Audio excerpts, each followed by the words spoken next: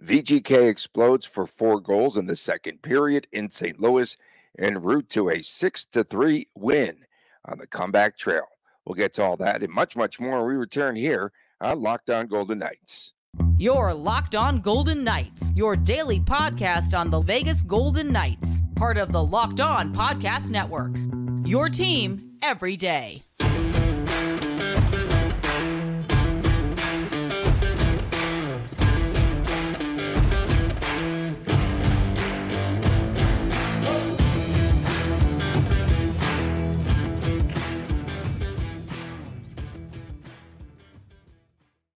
Well, hi again, everyone. Tony Cardasco and Chris Golick from Las Vegas. Thanks for making us your first listen, and find us wherever you get your podcast. Please subscribe to the Locked On Golden Knights YouTube channel.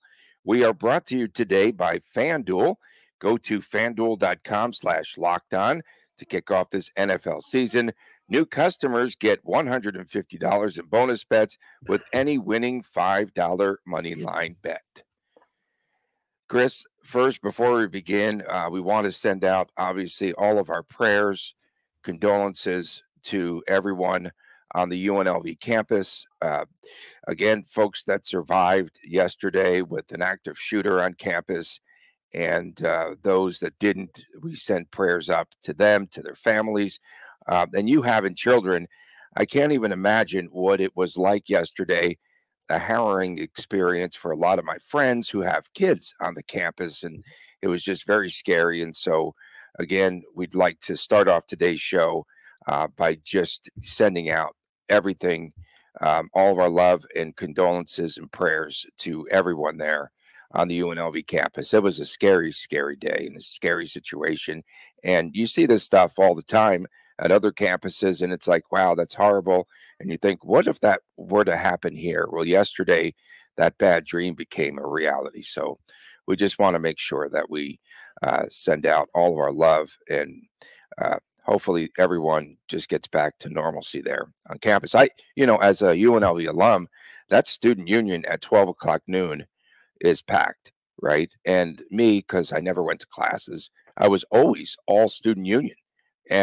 But a lot of people in that student union yesterday and in Beam Hall at high noon, and a guy goes in there with a gun, and it could have been a lot worse. And all the first responders, campus police did a remarkable job. We have to give kudos to them.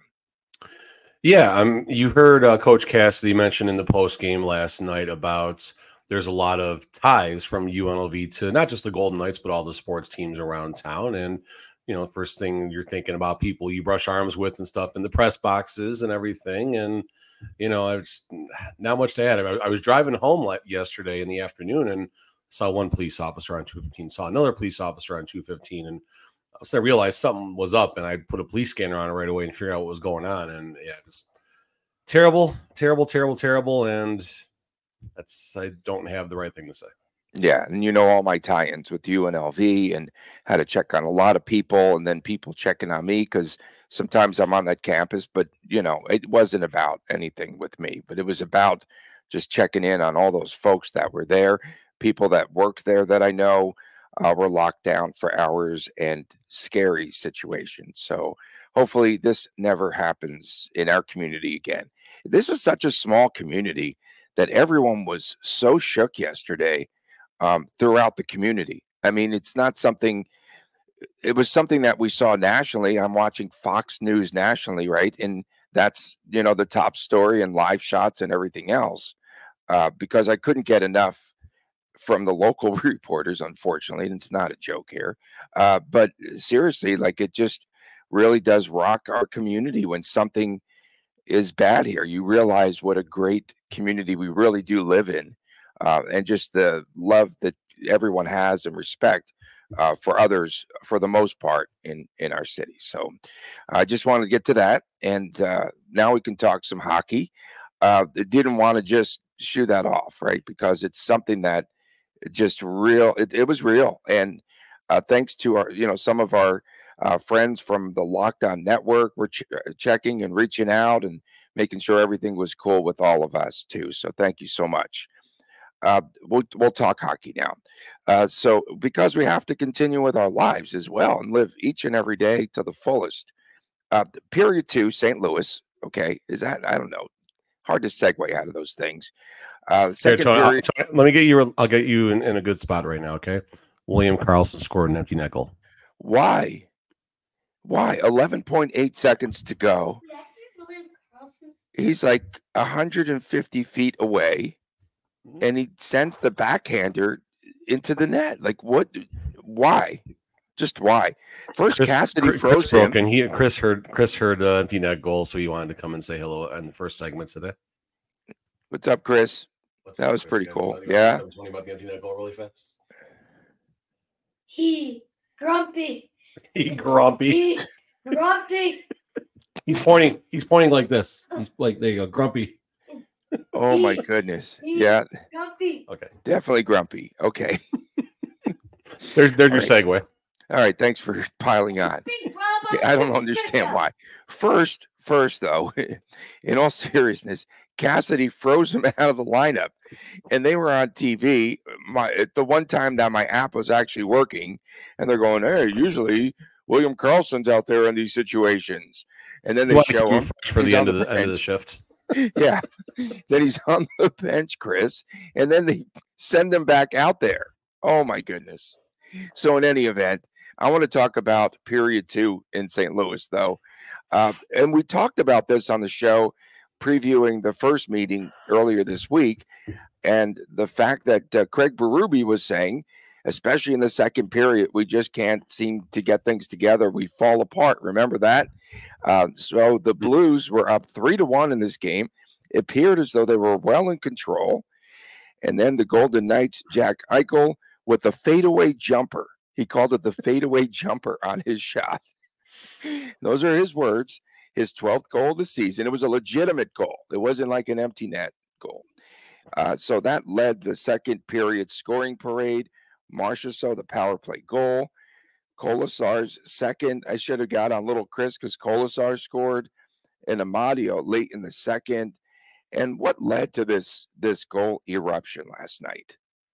I mean, I think they were just pissed off. I mean, I don't know if there's a better. I'm sure there's more to it than that, but I think after the first period, I would have to wonder if there was some type of speech, first of all, some type of, Mark Stone getting something going, or Cassidy saying something, or Marchessault, or maybe someone you don't expect to, stand up and take the mic for a second. But you really saw an inspired effort, and it doesn't start. Yes, the Jack Eichel goal was what started it, but it wasn't just the Eichel goal. It was Barbashev had a bad first period. Let's start there. Barbashev had a very bad first period. Both of the goals scored. He was out there and just didn't see the best. He turns the puck over at the red line, and then just kind of an ole as the other player was cutting in, which happens. It happens.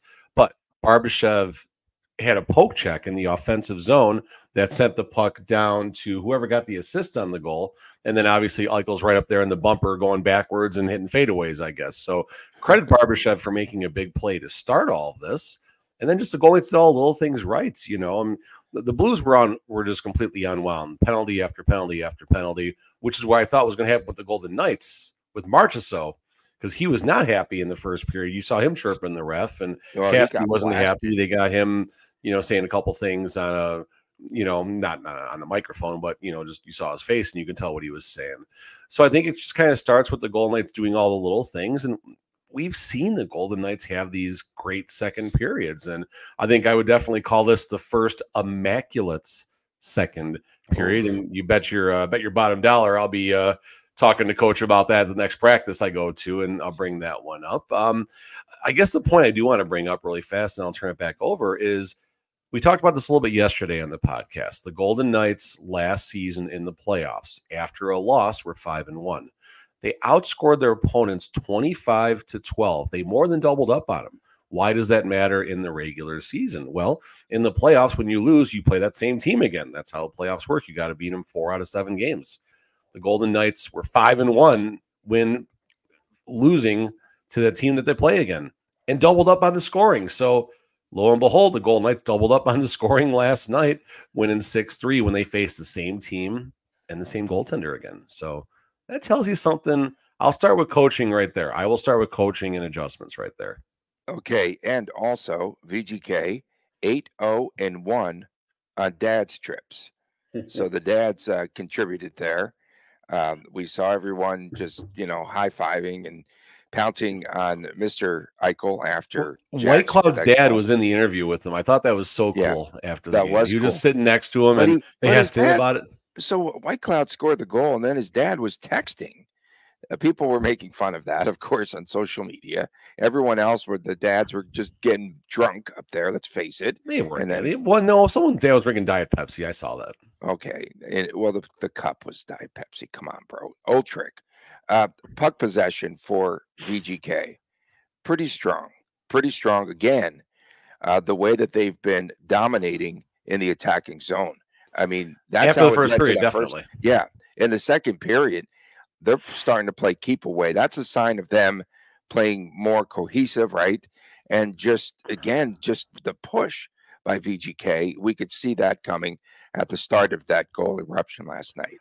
I heard on the broadcast at one point in the third period, the shots were 14-1 in favor of the Golden Knights. It was 12 or 13-0 early on. Just, I mean, we've seen the Golden Knights go through these spurts last season a lot where XYZ team has not had a shot on goal in 9 minutes, in 11 minutes, in 13 minutes. And I think we looked at the Capitals game over the weekend, and the Caps had 5 shots through like 32 minutes or something like that. Like, it's just remarkable how the Golden Knights can suffocate you. And let's not forget that Shea Theodore and Alec Martinez are not in the lineup right now. 2 very key pieces, that the top line defenseman and the second defenseman. Like, they are such key pieces. So credit Ben Hutton for plugging the hole. Credits Keaton Korczak for his game is expanding so well. And I saw a play going back to Monday's game. Korczak has the confidence now. There was a 3-on-2 situation where he was kind of the trail, and the second the puck made its entry, he just goes straight to the offensive side of the net, just goes straight there, doing what you're supposed to. So, Korczak's game is expanding, and the future of the defense isn't in bad hands right now. The biggest adjustment that Cassidy made between the first and second periods was the entry from the neutral zone for St. Louis. They clogged up the neutral zone a little bit more, and that led to great success for the VGK. Great success. He's our guy until Aiden gets healthy. That's our next topic here. Stay with us on this edition of Locked On Golden Knights. We spend a lot of time together talking, all of us here, and we get fired up together with wins and losses, who starts and who sits. And we are really thankful for the connection that we have right here on Locked On Golden Knights. And today we want to chat a little bit more personally. We just learned that you can get a 1-year supply on ED medications. You realize what that means? Well, bring on the extended travel, bring on the natural disaster or supply chain issue. You are covered, our friends, and you don't have to worry about whether or not you can refill your generics for Cialis or Viagra and those prescriptions. And this is made possible because of our good friends at Jase Medical. Go online right now at jasemedical.com to receive your 12-month supply on your daily medication. And remember to use the promo code LOCKEDON at checkout for a discount as well. Several verified customers believe in this whole process. One said, I ordered the antibiotic kit as well. I feel secure now, and prices are lower than local pharmacies. If you or someone that you know would like to get some peace of mind by having a year's supply of any daily med, then go to jasemedical.com to see if it is offered for you. Remember to use the promo code LOCKEDON for $20 off of your purchase. Welcome back to Locked On Golden Knights. Tony Cardasco and Chris Golick from Las Vegas. Thanks for making us your first listen each and every day. Don't forget to go to the YouTube channel, Locked On Golden Knights, and you can check out, of course, everything that we have there, the content, last night's post game, that little clip that Chris did, the stars, by the way, of their own show right here on the Locked On Golden Knights network. wherever you're at. Go to YouTube, check that out. So Bruce Cassidy, has he lost confidence in Logan Thompson? That's an overreact. It's amazing what a difference a year makes, first of all. So last year, Logan was definitely the man, and Aiden Hill was the man as long as Logan Thompson wasn't the man. And that's just what happens sometimes. There's no issues. But you can look at Coach Cassidy's comments after yesterday's game in a few different ways. He's our guy until Aiden gets healthy. All right, let's be clear. Aiden is the guy this year. It's only at about a 60-40 clip, 60% of the starts for Aiden in favor of over 40% of the starts for Logan Thompson. So the split isn't that big. And however long it's going to be until Aiden comes back, my guess is this is going to get much closer to 50-50. Aiden Hill is pulled 2 weeks ago now for precautionary reasons. Well, I want to know what the heck they were cautioning, because obviously this has become a little bit of a bigger, circumstance. Maybe they're just simply resting Aiden through this not difficult portion of the schedule, or maybe something else is going on. We don't know. Only a few people actually do know, but it's an interesting comment. I mean, is there confidence in Logan Thompson? I think so. I mean, the dude's got a 9.2 save percent, maybe 9.1 something after last night. Has not been getting the Jacob deGrom run support. There you go, Tony. But he got it last night, and he's been getting a little more of it as of late. You take the 2 shutouts out there. Are you ready to sign? I hear you drawing or something over there. Maybe not. No, I'm not trying. I think I draw a sign like I do, like I had, no. For you over there.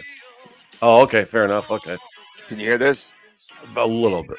It's foreigner head games. Jeez, oh, sorry. Wow, that's fun, Tony. That's fun. All right, turn it off in case we get in trouble. Oh yeah. Oh, that's right. All right, so no, you're good. 10-second clip. We're good. 10 seconds. No, you're good. It was short. We only got 15 seconds or less. We're safe. 15 seconds or less. I'm good. But back to the comment. I mean, listen, the concerning part I have isn't about confidence or the starting goaltending on this team or anything like that. The concern is, how much longer is Aiden Hill going to be out? That's my concern. This started as precautionary thing. Precautionary became 2 games. Precautionary became not traveling on the dad's trip, unfortunately. So this is interesting to see how much longer Aiden's going to be out. And you hope he can return as soon as possible. Otherwise, we're looking at Yuri Patera on Sunday, and I'm okay with that against the Sharks. Why do you say Sunday? Why can't he go against Dallas? Why wouldn't you put him in there? Why would you? The system defensively is working right now. Sends a big message, to LT if there is anything that is wrong with his game. And there's nothing wrong with his game. What's wrong with LT's game? I know. I'm just saying. I'm just asking. Well, if Cassidy's concerned, then we have to act concerned, right? I mean, I don't know. I read the comment, and a couple people hit me on Twitter after I posted the quote, thinking there was more of a concern. I'm more concerned about the amount of time Logan's going to be gone, or Aiden's going to be out. Pardon me. Yeah. I always get those 2 mixed up. But I know you do. Is there more to it than that? Maybe. Always could be. Cassidy is, been like that sometimes with the goalies in the past. The one more save comment and stuff like that, or the other guy and stuff. So maybe there is a little bit more to it, but I think this injury with Aiden Hill is a little more than. I think we're beyond precautionary right now. Put it to you like that. It is. So he's listed what, day to day? It's day. The dreaded day to day for now, guys. Like I'll say this until the Carlson stops scoring empty net goals, not the cows come home. Never going to happen. Never going to happen. Whenever it's the XYZ player is day to day for now, just see the way that's a concern. Did you see the way? I got to ask you this. Did you see the way Vegas Bjorn was celebrating the empty netter too?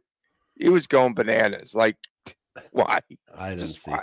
Logan's got a 917 right now. He's a 917 save percentage. It's dipping a little bit, but 7-3 on the year, 238 goals against.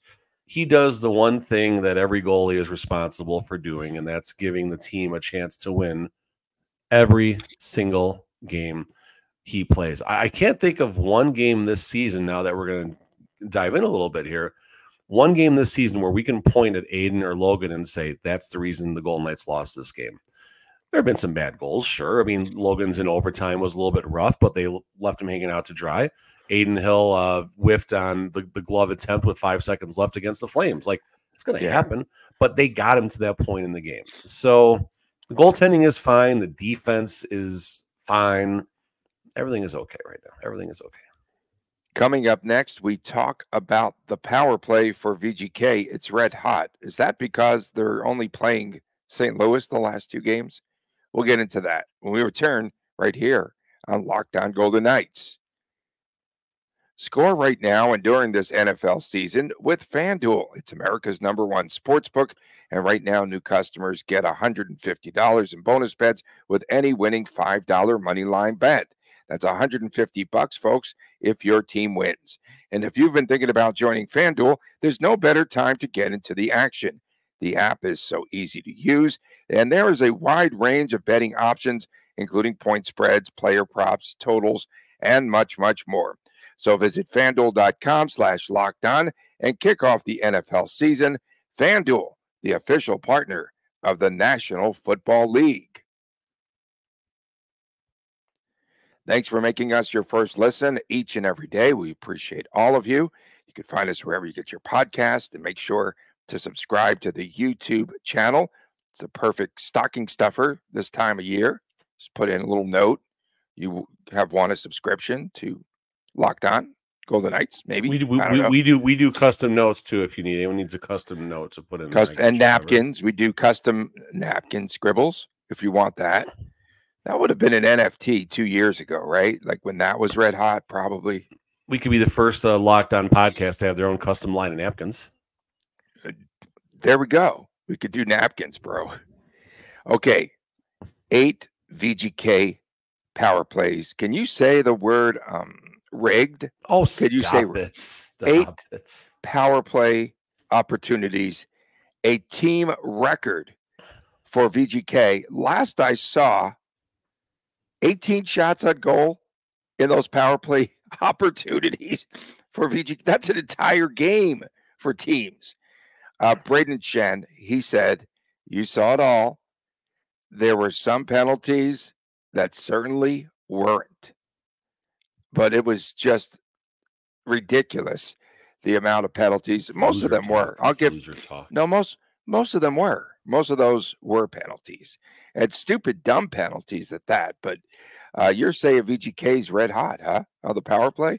Well, they're getting 100 opportunities a game. Hey, you got to practice somewhere. I mean, I'll start by going through the media and chirping and stuff like that. Whether it's it's just loser talk. It's all it is. And this is on any side. Like on Monday morning, like I think I put a tweet out. Sunday night, everyone was chirping refs for everything that was happening throughout the day. Every fan base for hockey and for football. And if you're chirping the refs, it's because your team isn't playing well enough. First of all, let's just get that out there right now. And I don't even care about people are going to say, what about the not a major drama? Well, the Golden Knights shouldn't have got to 7 games. It should never happen in the first place. So I don't even care about the not a major stuff anymore. Just update on stats, I guess, for the Golden Knights power play. 13th overall or 12th overall? 1, 2, 3, 4, 5, 6, 7, 8, 9, 10, 11. 13th overall right now with a 22% conversion rates. And New Jersey is 36. Wow. Edmonton is down at 26 right now. So Edmonton had just a crazy thing happening last year. I thought I saw a stat where the St. Louis Blues were really bad at home on the kill. Maybe I could be wrong about that, but I thought Scripps displayed something, which is a terrible stat with how they were at home. They were like 2 for 25, I think, in power play opportunities. Maybe that's what it was. Going into the game last night. But of course, they were never on the power play last night. So this St. Louis Blues team, Chris. Yeah, their power play is 31st in the league. The Blues. This is the least penalized team in the NHL. The Blues? Yes, going into last night's game. All the more reason they shouldn't be chirping through. Like, that's loser talk. Loser talk. Wow. Loser talk. Their average was 6 minutes. Oh, no. The least penalized. I don't know. Anyway, 8 power plays. I have 6 minutes. You got to write that on your napkins. I don't know the significance of that number. Does that mean that's the amount of time that they spend in the box per game? Yeah, if you're saying 6 minutes, yeah, it's 3 penalties a game, okay. which is probably 6:15. average. Yeah. Wrong. But why the 15 seconds? I don't get that. Okay. In any event. Because penalties ending, maybe because of either another penalty happening or a power play goal, I would guess, but I don't know. All right. So Golden Knights, their penalty kill, while we're kind of on the special teams topic, 4th overall in the league on the kill. That's and they're less than 2% behind Boston at top on the top. So this is interesting. And we talked about the significance of special teams last season. Special teams did not make it easy on the Golden Knights. They were spectacular 5-on-5, which is what carried them in the regular season. And then obviously everything went well in the playoffs. But the special teams are making things easier on the team right now with the 4th ranked kill and 12th or 13th overall power play, which might be climbing the charts in the next few weeks or so, the way that things are going. Their power play was ranked, I believe, 18th last season, and the kill was, I don't think it was in the top third. It definitely was not in the top third of the league, I don't believe. So that's important right now, right? That is what might keep the Golden Knights from having, one of those big lulls, if you will, like they did prior to the All-Star game last year, where they were 2-8 or something. It was just a terrible stretch going to the All-Star break, and then obviously the team got rested and things got going again. So who knows? I mean, through it's December the 7th, Golden Knights are still back on top of the league overall in points. Percentage-wise, they're probably 3rd or 4th, but whatever. I mean,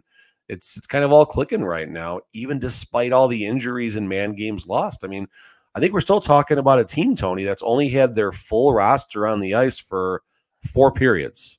I think it was the game against the Flyers, and then Chandler Stevenson got run from that game early in the first period.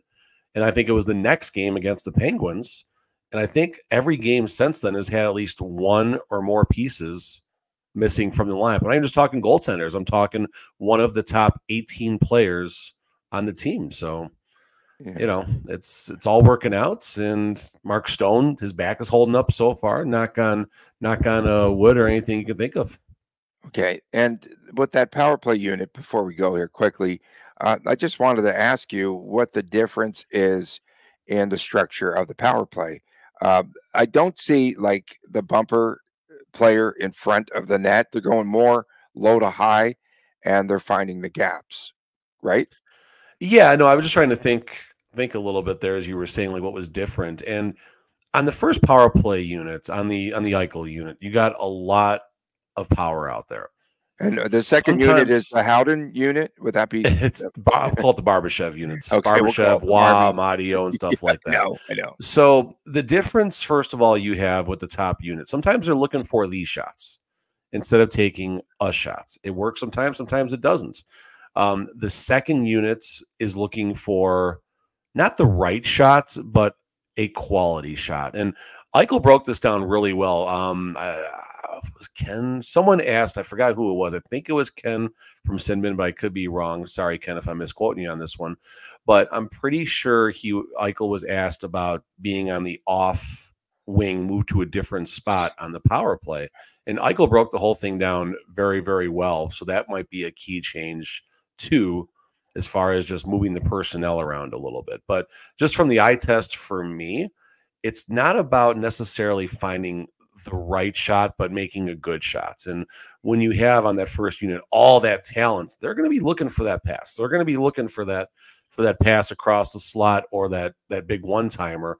Whereas William Karlsson, prime example, and he's been on the top unit lately, but William Karlsson and even Jack Eichel's goal, we're talking Eichel's goal Monday against the Blues, and William Karlsson had one the previous week where they just got the puck on the right circle. They took 2 steps and shots, and they had traffic in front of the net. So a lot of different creativity happening and maybe a lot more skill, maybe not skill, but the smarts, the awareness versus the skill kind of taking over is probably what I would say is the key difference. We're seeing 100-point scorer Jack Eichel right now this season.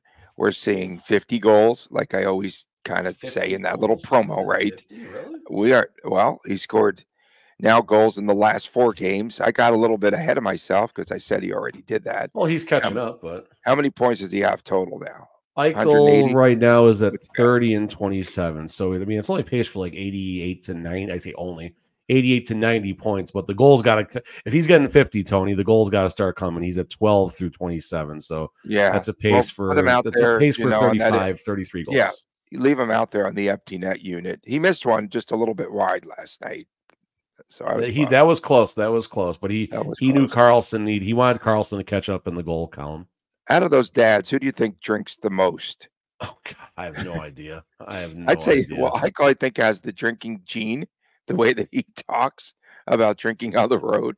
I mean, I'm thinking about which kid is probably the craziest on the team that drives their dad the most nuts, and that's why I'll probably go to Paul Cotter or something. But I don't. Cotter, I bet Cotter. I was thinking Cotter too. We appreciate everyone tuning in. Thank you so much. Of course, tomorrow is WTF, What the Friday already. And Saturday's the Chris and Chris show, the YouTube exclusive. Yeah, I know. It's crazy how it's forgot to turn the Christmas lights on. Dang it. You know, you're going to get, your wife's going to put you in timeout. Sorry. Yeah, for sure. Of course, our everydayers keep things afloat here on this show. So, of course, tune in each and every day to us. For my man, Chris Golick, I'm Tony Cardasco. Have a great day, and we'll see you tomorrow right here on Locked On Golden Knights. It's not starting.